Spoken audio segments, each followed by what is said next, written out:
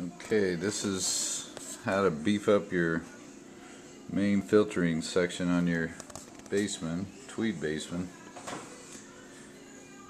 to get extra punch out of the bass. I talked to some of my electronic friends last night just randomly, and they said it would give extra punch, not knowing anything about Gerald Weber's modifications. I mean, you can't argue with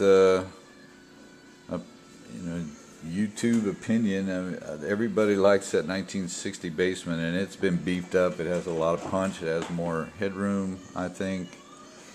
So this is what you do. You take, now this is all as per Gerald Weber. I learned this at his amp camp. Here's an extra ground wire that I ran through the grommet there. You can see I haven't attached it yet, but it's going to be the ground for this capacitor. And instead of these being in parallel now, which would have been 220s, which would give you 40 microfarads, and then they're grounded in the pan, this is 220 microfarads by 350 volt, which actually gives you 700 volts of rating, and it knocks it down to 120 because they're in series, and you put these two, I think they're 220K resistors here attached to both ends like that.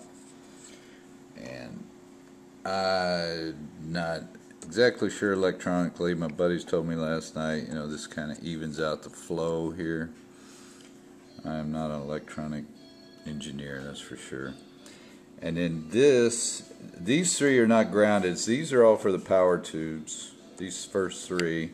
So that Gerald and some other people feel that the ground for these should be way over here by the power transformer. So that's what this wire does. It runs all the way over to the main chassis ground by the power transformer. And this is the only one that's still grounded to the pan. And this is for the preamp tubes. So I mentioned this last night to my electronic buddies, and they said, well, yeah, it could reduce some noise. You could pick up some 60 cycle hum with these being all grounded together. And I can't remember exactly why Gerald does it that way, but he just grounds these in one place, and this is grounded here. So it separates the grounds. And that's pretty much this. This will give it more punch in the bass, more clarity. Let's hope anyway, because this was a real pain. You notice I put this, it's actually a piece of carpet mat. On the other one, Gerald had some of this stuff, which he put here to protect. And he glued it there to protect from the grounds, or from the positive touching here, because so there's some positive back here since these are in series. And so that insulates that. Let's see what else. Got the ground wire, which will go here. This ground wire will have a little this will have a little jumper of a ground wire from there to here.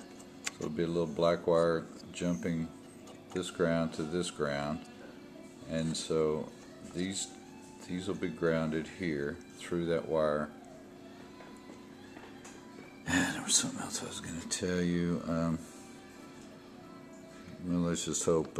These have been laying around. I've had these caps for 5 years. They do have a shelf life, but they should be fine. I was going to say it is a pain. I put this carpet mat, well, I guess it's a mat for underneath the carpet, which has a rubber backing and felt. I glued that. Oh, that's what I was going to tell you. Silicone. He glues all these in to keep them from vibrating with some silicone on the bottom of them, because I tried to move the other ones and they were solid. And he's just saying that you don't want these to vibrate. I guess they can become microphonic and pick up some sound. So he puts a bead of silicone underneath these, just also for safety, to keep them from moving around at any time. So that's the last little trick, but let's give it a shot and hope it works, because I don't want to redo this. There's another trick on the standby switch, which I can't really flip it over, and it's a little more complicated. You have to take this red wire where it attaches to the board. This is the one that's going to go first to the main filter. Where this attaches to the board, you have to disconnect that, run a jumper from there, from where you disconnect it on the board, to the other side of the standby switch. And what that does is when you flip the power on, these charge up, and these help charge everything else up when you flip the standby switch, and it's supposed to take a little load off of your rectifier tube. In 7 years I've burned up one Muller GZ34, which is not much. I mean, to get the extra punch, if you look at all the mods that Cesar Diaz did to Stevie Ray Vaughan's amps to make them as clean as possible, he would have oven mitts to change the power tubes every hour or two or whatever on break or during the show, because he put such a load on those power tubes to get them as clean as possible that they wore them out. They went through a set of tubes a night, I think. So yeah, to get an amp to make something sound like the pros out there, you're going to spend a lot of money wearing out tubes. And I mean, Hendrix had the same thing. He wore out tubes every night. I think I read someplace where they changed them once a week. So there is a cost to all these mods to get your amp to sound cleaner. And then I think Cesar put in a bigger, I think a twin or just a bigger output transformer.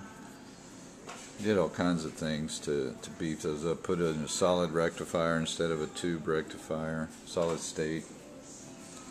So hopefully, if you ever feel like messing around, we'll see how this works. I'm going to start posting videos a little later, but it's going to take me another hour or so to finish this.